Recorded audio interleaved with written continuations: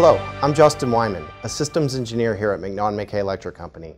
Today we're going to talk about how to download and install Logix add-on profiles. First, enter www.ab.com in your internet browser. Next, click on Compatibility and Downloads.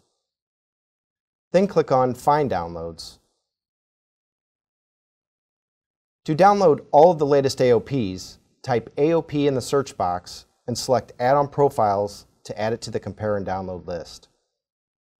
Next, select Downloads, and then select Show Downloads icon.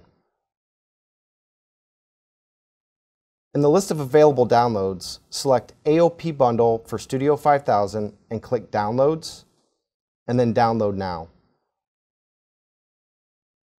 If you haven't already logged in at this point, please log in now.